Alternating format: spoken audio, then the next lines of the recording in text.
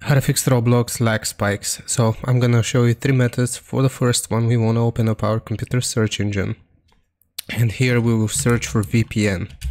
So just type VPN and you want to get VPN settings. Open this up, and if you have any connection set up here, you just want to turn this off.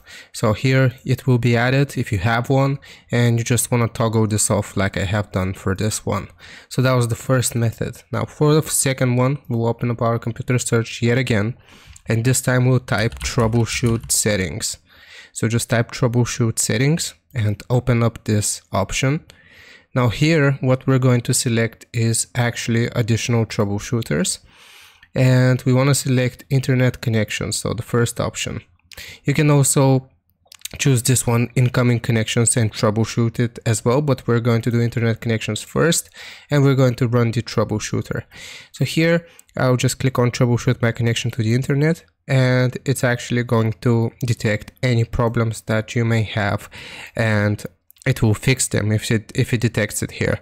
And the last thing that I can suggest to fix Roblox lag spikes is actually unplugging your internet router from the socket and then plugging it back in. This is going to, in a way, assign you a new address, and it might fix any lag issues that you will be experiencing in Roblox. So just unplug your router, wait for 1 minute, and then plug it back in. So I hope this helps you out. Leave a like and sub, and I'll see you next time.